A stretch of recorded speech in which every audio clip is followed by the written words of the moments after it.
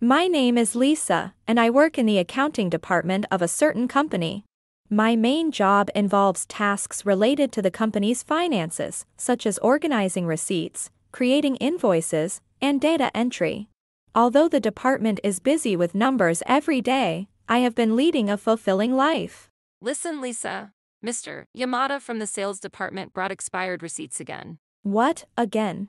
There's no way we can write those off as expenses. Right?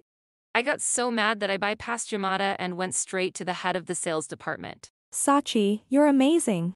I was fortunate to work in a friendly environment with close colleagues, kind bosses, and both junior and senior staff. However, I found myself interested in Naoto, someone I met through work.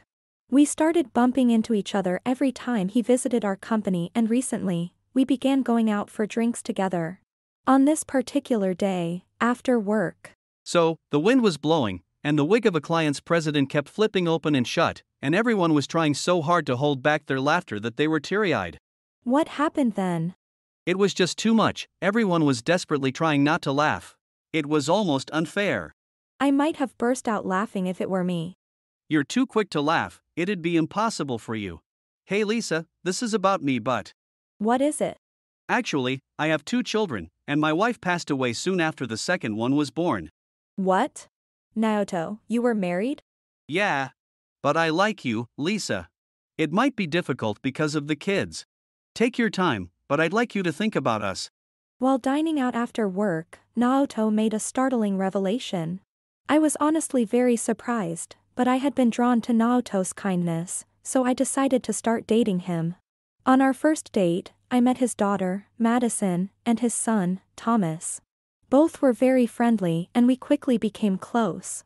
Eventually, we all started spending time together regularly, and we became a family.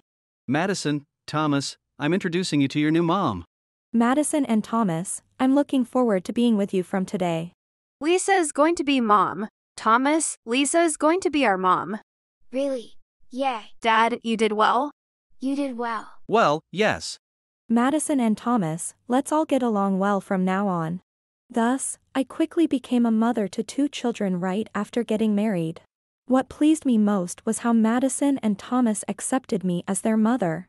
Since then, the 4 of us have been living a comfortable and happy life. However, about 2 years after our marriage was officially registered, things began to change slightly. Welcome home. You've been coming back late recently.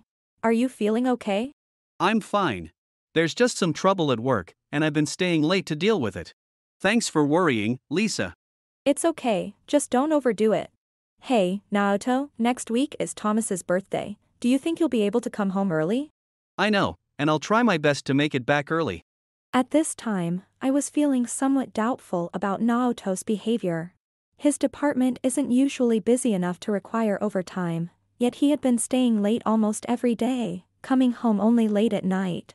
Even if the troubles were real, it was strange that this pattern had persisted for several months. However, I tried to act unconcerned for the sake of Madison and Thomas. A week later, on the day he had promised to come home early for Thomas's birthday. Tada! I'm home! Your master has returned! Hick! You smell like alcohol.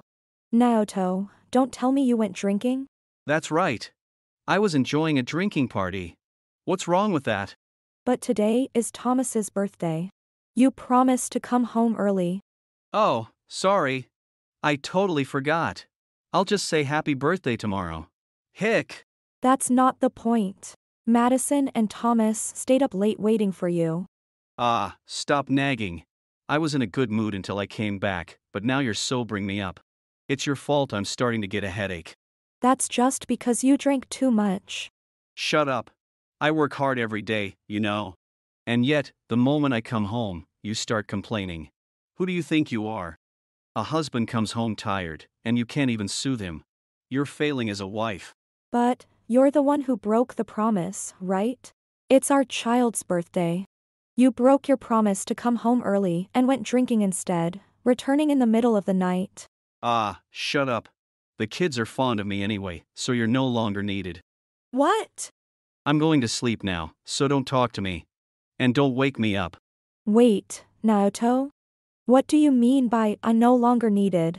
Despite several attempts to discuss the situation, Naoto remained unresponsive. A few days later, I woke up to find that Naoto was gone. On the living room table, there was a signed divorce paper. Additionally, valuables such as the passbook and seal were all missing. When I explained the situation to Madison and Thomas, It's fun to be with Mom, so that's okay. Yeah. Let's live happily together. Just Mom, Madison, and me. That will definitely be more fun. Madison, Thomas, thank you. Madison and Thomas happily accepted the idea of living with me alone. Encouraged by their smiles, I resolved to make them absolutely happy. 15 years later, as we were enjoying a quiet day at home, the doorbell rang repeatedly with urgency. With some caution, I went to the door. Lisa! It's me. What? Why is Naoto here? Long time no see. How have you been? As beautiful as ever, Lisa. Compliments out of the blue just creep me out. What's with those tattered clothes? Oh, come on. More importantly, how are the kids? You have no business with them. Please leave now. Don't be so cold. I had a hard time finding you all. So what? What do you want after all these years? We divorced 15 years ago. Since then, I've raised the children on my own. You're their mother. That's what you're supposed to do, right? Yes, and you're not their father anymore, so it doesn't concern you. Please, just go. I can't do that. I'm here to take my children back. Don't joke. I would never hand them over to someone like you. You were the one who left us. I really regret that time and I've reflected on it. Too late for regrets. Don't be ridiculous. Mom, what's happening? Wait, is that Dad? Madison, you've grown up so beautiful. Bruce, I'm not happy at all to hear that. Why are you here? And what's with those clothes? They're so tacky and filthy. Don't say that. I came to live with you, to bring you back with me. Huh? Can you stop saying things that make no sense? You, Thomas. Wow, you've become such a fine man. As Lisa was speaking with Naoto at the entrance, Madison and Thomas, having grown into adults, came over after hearing the voices. When Naoto saw them, he moved toward them emotionally, but, "Don't come any closer to the children. You're not their father anymore, Naoto. Just stop it." What are you talking about? I am Madison and Thomas's biological father. Then why did you leave on your own? It's absurd to start acting like a father now. Think about it. It's unthinkable to just disappear and leave your kids behind. That was because the woman I was with didn't like kids. So I just left them with Lisa. Then you should have just stayed with her forever. You search for our house, show up unannounced, and now you demand Madison and Thomas? Don't be ridiculous. That's seriously the worst. It makes no sense. You left on your own, so just keep getting along with that person. I did, but as soon as the company I moved to for her went under, she cheated on me with some guy she liked better who works at a big corporation. Sounds just like what you did back then. Karma, isn't it? It's not the same. Because of her, I'm left with nothing but debt. It's totally unfair. I'm not at fault here. How is it unfair? You did the worst things to Mom. Right, it's just desserts. Don't be ridiculous. Madison, Thomas. How can you speak to your parent like that? You're not a parent or anything to us. That's right. Your parent is Mom right here. You understand now, right? Naoto, it's time to give up and just go home. Madison and Thomas fiercely rejected Naoto. I had no intention of handing my children over to him. When I told him there was nothing more to discuss and he should leave. Ugh. I won't leave. I won't allow you all to live happily while excluding me. After we were so happy, you chose to chase other women and left. You threw away that happiness yourself, Naoto. Why don't you think about your actions for once? Shut up. I am your real father because we're blood related. So you all have to pay off my debts. Madison and Thomas are working adults now, right? You're getting salaries every month and bonuses, so you can afford to pay it back, right? Who would spend their hard-earned money on someone like you? Neither sister nor I worked to waste our earnings on you. We're not interested in squandering it like that. Naoto, just go away for good. You can see how Madison and Thomas feel, can't you? Feelings or whatever, they're just getting carried away and blabbering. If you won't listen to me, I'll take what I want by force if I have to. By force. Don't be ridiculous. Can't you see how selfish you're being? I don't see it at all. What are you even saying? Being defiant at your age, that's just pathetic. Enough of your nagging. Mom says step back. Ow, ow, ow. What are you doing, Thomas? Good job, Thomas. Ouch, let go. Who the heck are you? I'm a police officer. Really, you should stop now. If you keep up with this nonsense, even I'll get really angry, you know? As Naoto was forcefully trying to enter the house, someone intervened to help. That person happened to be Phew, lucky I was patrolling this area.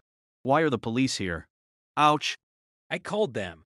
I knew you were coming to our house. Man, it's a reunion after 15 years. You could have at least dressed up a bit more, you know? Right? Even if we ignore the lack of style, those clothes are just tattered. Tattered. Don't say it twice. And you, calling the police for this, isn't that a bit much? Thomas is a police officer. A cop. Thomas is. Yes. And this gentleman here, Noah, is a senior from my university days and Thomas's boss. It's a nice coincidence, isn't it? We've been in Noah's care since Thomas became a police officer. Unlike someone, he's handsome, right? I've heard all about you from Thomas. Left the divorce papers, took all the valuables, and ran off without a word, then cheated, I hear. What's it to you? It's none of your business. Right? It's none of my business. But Thomas is an important part of my team, and so is his family. Imagine my reaction when I hear that a scumbag like you suddenly shows up at their house. I can't just stay silent knowing that. You mess up your own happiness chasing other women and keep spouting nonsense. You've got no right to lecture me.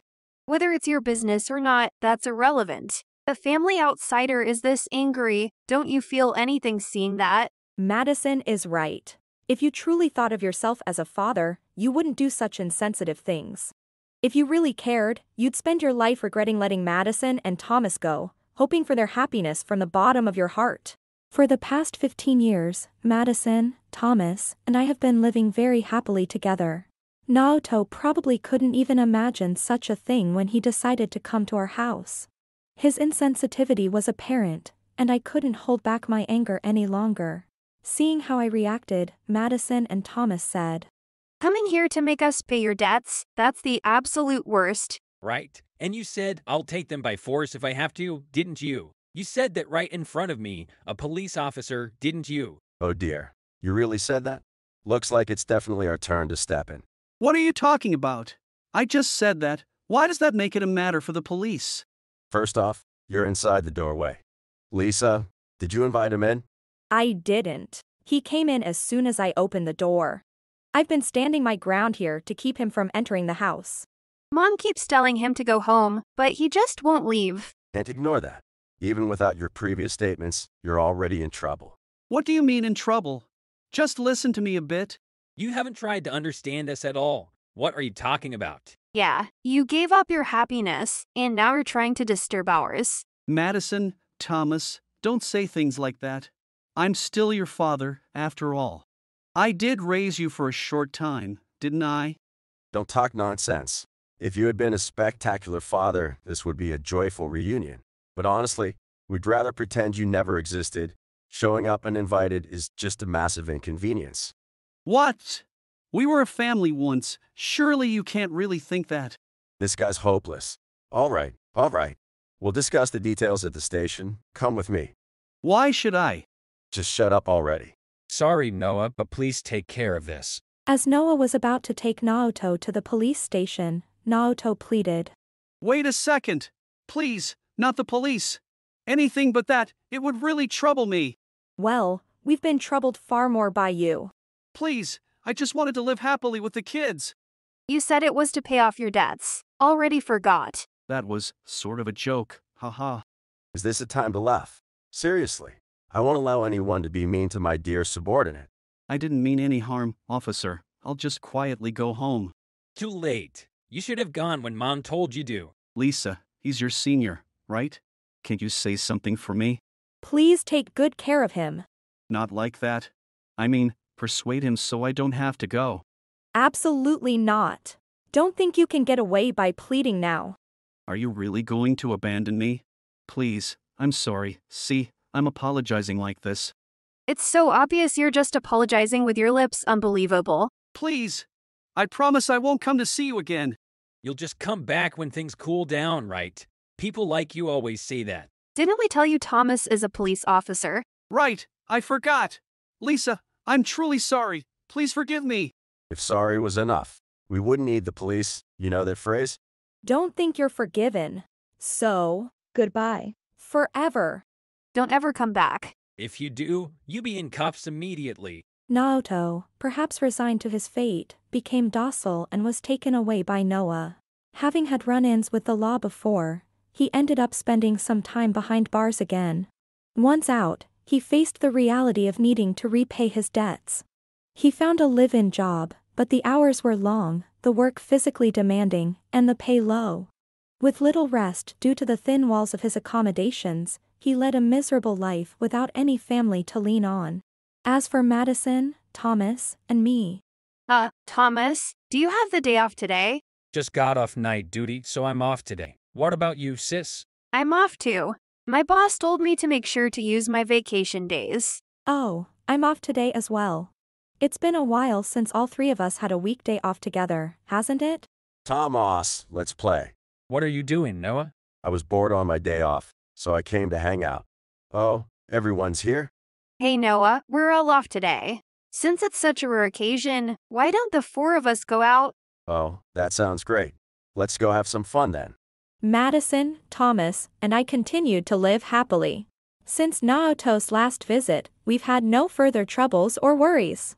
Noah has become a mutual acquaintance of Thomas and me, and he occasionally stops by to visit. Madison finds herself getting along quite well with Noah, and Thomas respects him as a boss and cherishes him almost like an elder brother. It fills me with joy to see Madison and Thomas smiling and happy. Although there are no blood ties between us, our hearts are closely connected. We are truly a family. I'm grateful that I can continue to watch over them as their mother, and today, like many others, we spend our time laughing and enjoying each other's company. If you enjoyed this video, we'd be thrilled if you subscribed to our channel. Subscribing means you'll receive notifications for new videos, keeping you in the loop with all our latest content. Your support is vital to our growth. Let's enjoy and grow together.